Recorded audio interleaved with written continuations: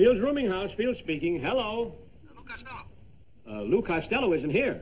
This is Lou Costello talking. Oh, are you Lou Costello on the other end? I'm Lou Costello on both ends. All right, wise guy. Where are you? I'm downtown picking up Mrs. Bronson and her daughter like you told me to. Good. Now bring them home here right away because Mrs. Bronson has got to get ready for her big benefit show. Now you drive carefully here. Don't worry. Don't worry, he says. Where's Bud Abbott? He's with me. Oh, good. Now you bring Bud Abbott here with you because he's got to help Mrs. Bronson with the show. Now you tell him I said to keep an eye on you because if the cop picks you up for speeding, Costello, he's going to take away your driver's license. What are you laughing at? I can't take my driver's license away. And why not? I haven't got a driver's license.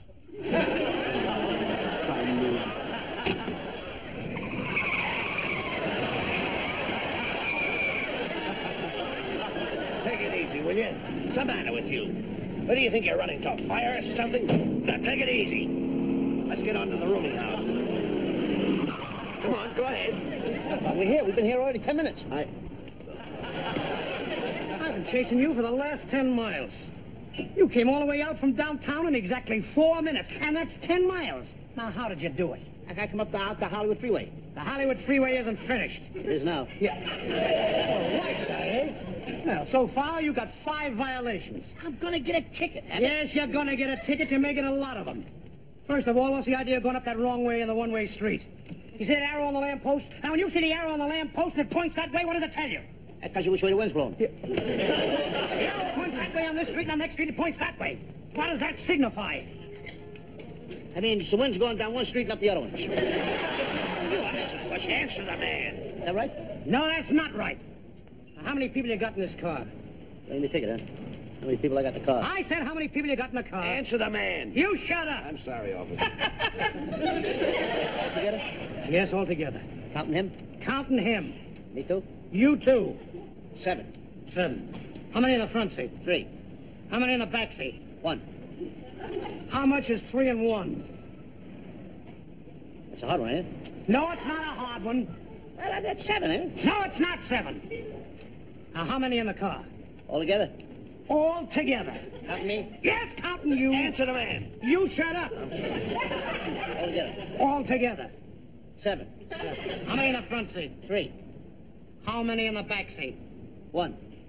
I'm asking you a simple question. A very simple question. How many people you got in the car?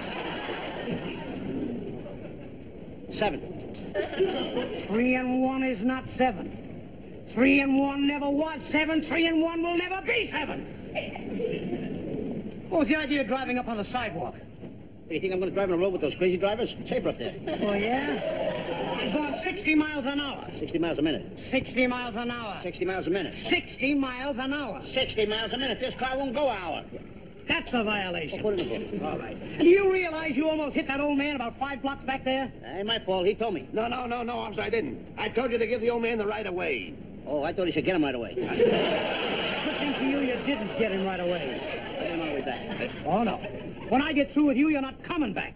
Yes, it's nice. Now, who's that lady over in the end? Oh, that's Mr. Bronson's wife. Who's the one in the middle? That's her daughter. Oh, that's Mr. Bronson's wife and daughter. No. That's Mrs. Bronson and Mr. Bronson's wife, and that's her daughter. I said, who is the lady on the end? He's a dope, ain't he? Who's the lady on the end? That's Mrs. Bronson. All right, all Mr. right. Bronson's wife. All right, that's clear. Now, but who is the girl? That's her daughter. Then that's Mr. Bronson's wife and daughter. Can you explain it, Lou? You see, this is Mrs. Bronson over here. You told me that. This little girl over here, that's her daughter.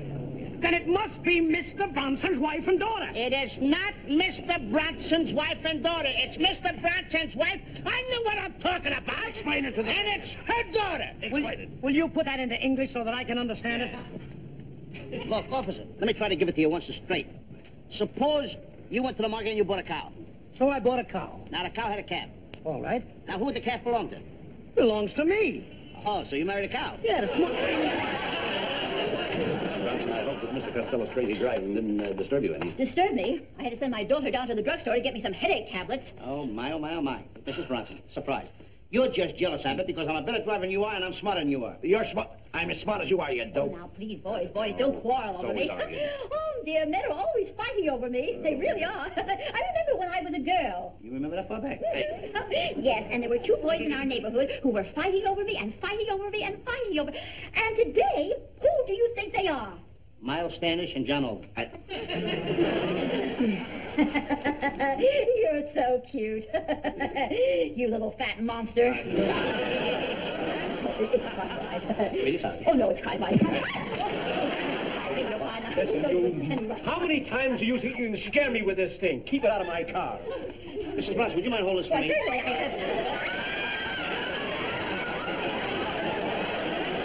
Practice those jokes. Scaring people out of their shoes. You're going to get us in an awful mess of trouble, Lou. I just wanted you to know that you've driven me to the verge of nervous prostration, you little maniac. I haven't yet recovered from the shock of that horrible animal you put in my hand out there in the hall. You ought to be ashamed of yourself. First, you almost frightened me to death driving like a madman through the streets in that car, and then you put that horrible creature in my hands and almost frightened me out of my hair. This is going too far. I'm losing my patience with you. I want you to keep your distance from me as long as I'm living in this apartment. Don't you ever try anything like that on me again. Are you paying attention to what I'm saying, Lou Costello? Can you hear me? Lady, I could hear you if you were talking from Patterson, New Jersey. I know people like you, and I wish there was some way we could get rid of you and your kind. And another thing, I want you to forget it.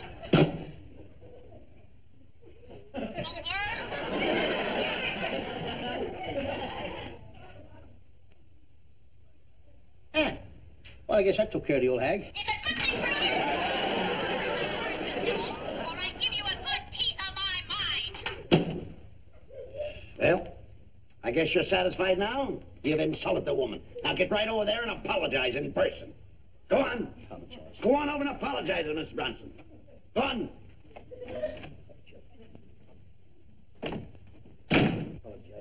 Apologize. Mrs. Bronson. What's the matter? Oh, it's you, Mrs. Bronson. What's happened? Nothing. I was just giving myself a mud pack. Well, what was all this with you and Costello? You keep that maniac Costello away from me. Either he leaves his apartment house or I will. Oh, come now, Mrs. Bronson. Let's just think a minute. Didn't I talk Bud Abbott into becoming stage manager of your show? Well, what has that got to do with that overstuffed garbage can Costello? Well, they're partners, dear. If Costello goes, Abbott goes with him. Then your show is gone. No stage manager. Oh, very well. But you keep Costello out of my hair. Oh, you got a deal. Miss Bronson. Yes. Costello. Come here. How dare you compare this beast to Miss how dare you compare Miss Bronson to this Miss Bronson is no beast. She is a beast. Look, I'll handle this, Mrs. Bronson. Do you mind? You better had. You troublemaker. Do you realize I'll never be able to look myself in the face again? That makes two of us. Will you please try to keep this idiot in line? I'm trying my best. I've done everything in the world to keep him from being thrown out of here. Look, didn't I give you boys permission to turn my garage into a gym? My poor car has been standing out in the street for 3 months. Anything's liable to happen to it. What could happen to it?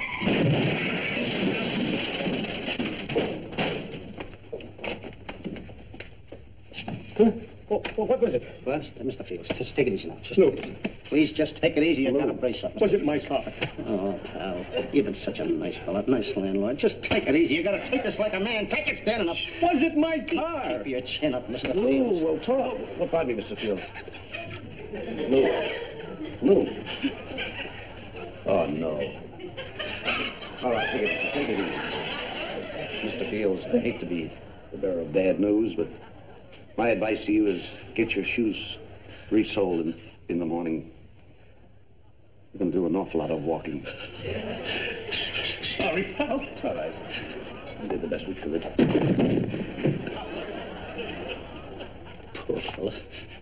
Couldn't take it. Just couldn't take it. Everything we could. That's all. Now, Joey, you still up? Oh, now, look, please. I don't want to be annoyed by you. I heard you say something has to go to the flies. Look, will you please keep quiet, keep out of this? I don't know why I ever left Fields talked me into this, fix up this stage here for Mrs. Bronson. Listen. This is work. This is not play, you know. No, but you told him you used to be in a stage. I don't know. All right. Well, forget about it. I used to be on a stage, too, but they don't give me no job in the show. I'm not going to hang around here all day, you know. I had plenty of opportunities. All right, yes, I know you had all the I opportunities. would like a chance in this show if you don't. What are you talking about, you and actor? Get out of here. Wait a minute, come here. Joe, you... Wait a minute, Joey. You mean you never saw me in the picture? Certainly not. Where... Didn't you see me in that picture, Toast of the Town? Toast of the Town? Yeah. What were you, one of the crumbs? Now get out of here. Stop annoying me. Joe. Wait a minute. Just a minute. Excuse me, Joe. Leave Joe alone. Now stop giving orders. Will you stop this? Look out now, you see? Hey, go ahead now. Start some trouble up here. Well, I'm asking you. Get off the stage. Go out in the alley if you want to play. I got a nice voice. Why don't you give me a chance to help Mrs. Bronson in the show so then she'll make up with me and then... What in the world can you do, Lou? Will you please? Sing. You can what? Sing. Since when? Now. Since now. Can you hear me? No, I don't want to hear you. Look, I've got to hang this scenery, Lou. The show will be on tonight. The scenery's got to go up. The show must go on. Well, give me a chance. Sit down there and sing, please. Sing to yourself. Go ahead. Have a good time. Enjoy yourself. Listen to this now, huh? I don't want... Go ahead. Sing. I love Jeannie with a light. Take this up a little higher, Joe. Little higher. I love Jeannie with a light brown hair. Joe, can you hear me up there? And a little higher.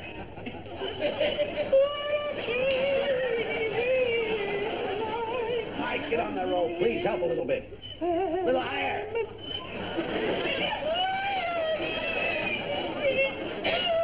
Higher.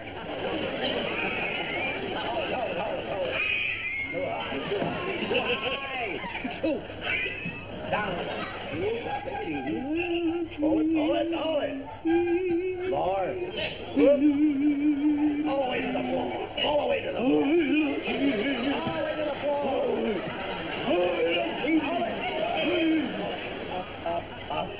Up.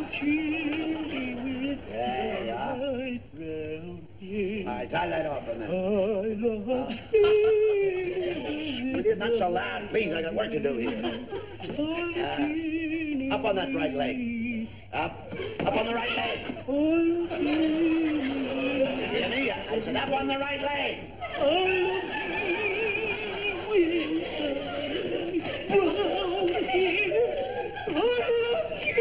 Up on your left leg. Up on the left leg. Never mind the right leg, the left leg. Mind the left, hold the left. Up on the right. Hold the right.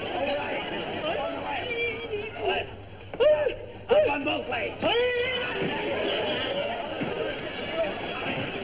Stop the nonsense. Hold still a minute. What's the matter with you? Well, you got this right, boys? I'll get ready to tie up when I tell you. Over to the left a little. A little more. A little more. Whoop. Too far. To your right. Just a little. To your right a little. To your right a little. Hold it. Ooh, wait a minute. I love Jeannie with a light crown here. Joe, you've got that cord. You've got it all... It's all twisted. Turn around. Turn around to your right. Around to your right. Around to your right. I love Jeannie. It's all twisted in the rack. Around. Will you get out of my way? Hey, you come here, come on. Wait, that's too far. Turn to your left. Turn to your left. I love Jeannie. Go around this way. Go around that way. I'm getting Jeannie dizzy. All right, fall.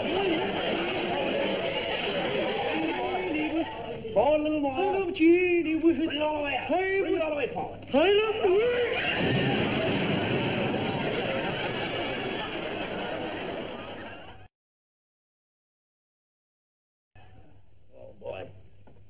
Did I work hard on that show? I must have taken off weight. Yeah, you worked very hard. I went into the thing with the orchestra down there. Smash! You worked hard. Well, it was your own fault, Lou. Why didn't you let me sing? Jeannie with the light brown hair. All right. Stop it. I must have lost weight. Boy, oh boy, did I... Hey, how do you like that? 3 pounds heavier. I took on 3 pounds. Can you imagine with all the work I did there? Oh, I don't know. You'll have to give me a rubdown, Lou.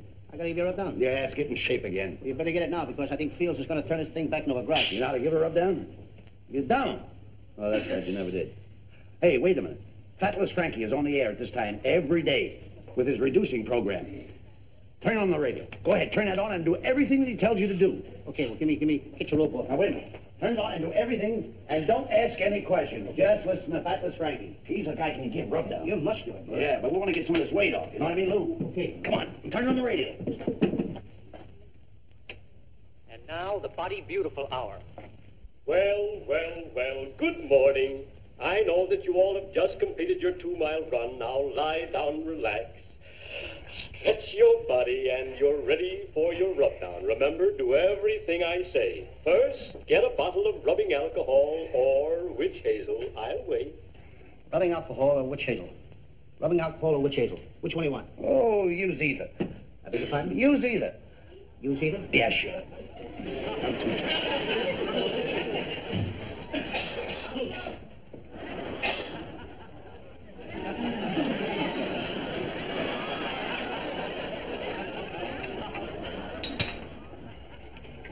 Rub gently. Gently at first. Rub gently now. That's good.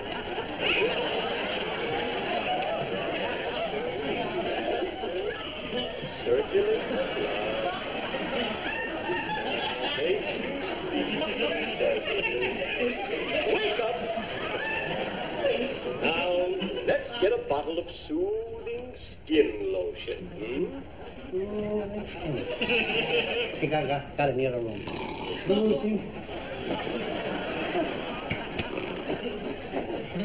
Before we go on with the rubdown, here's a helpful hint from our sponsor. Ladies and gentlemen, Fatless Frankie's presented daily by your friendly Squeak and Rattle Body Fender Company. Today we take pleasure in giving instructions on how to paint your car at home. You all ready? Put everything else aside and get some sandpaper.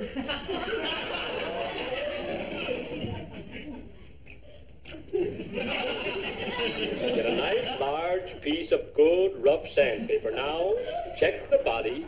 Does it have rust marks, scratches, or any kind of blemishes? If it has, sandpaper them off.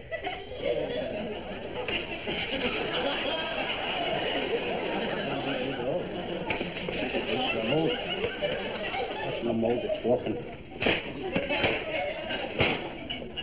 Got it. Now look the body over carefully for dents or bulges.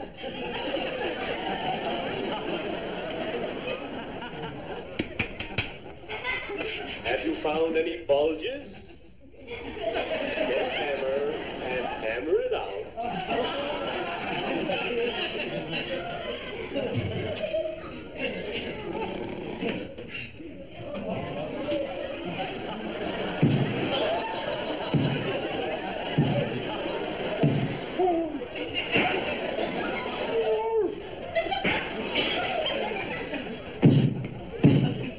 Does the body have a spare tire? Look at And remove the spare tire. that. What's the wrench going to do? Now we're ready to paint the body. Choose a paint color combination to your liking. Gray and green, blue and gray, or black and green. Get the paint ready.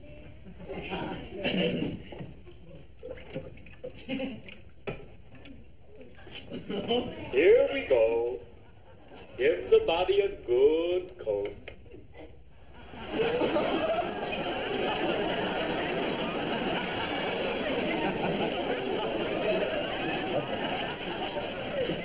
Put plastic on top of this. Maybe some mechanic will do that. Don't be stingy. Use plenty of paint. Now, as one side dries, paint the other side.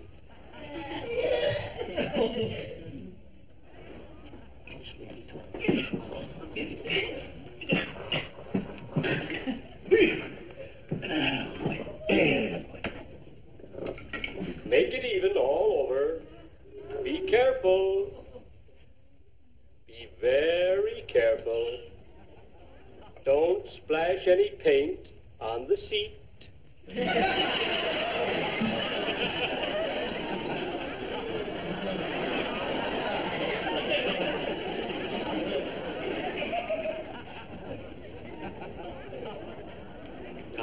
look the body over, does the body have a soft top or a hard top?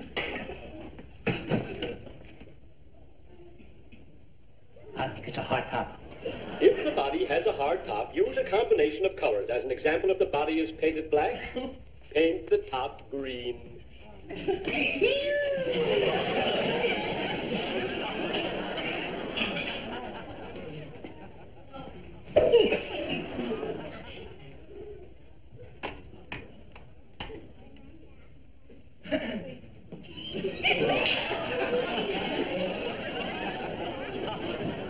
Use plenty of paint.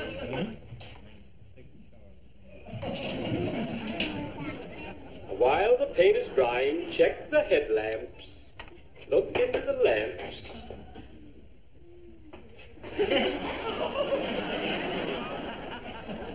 Now try the horn.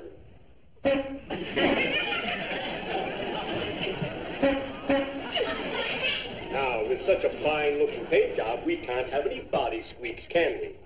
Now get some grease. Thoroughly grease all the joints.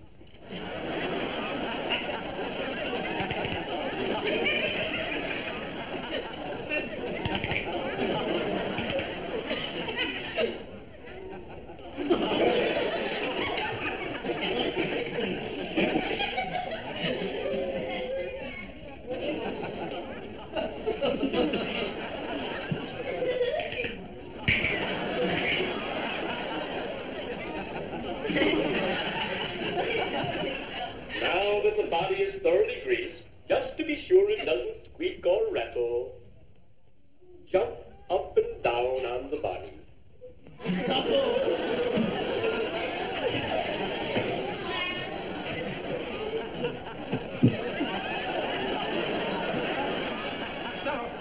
Yeah. Listen, do you mind if I use the weights? Go ahead and use them. Go on, go on. Thank you.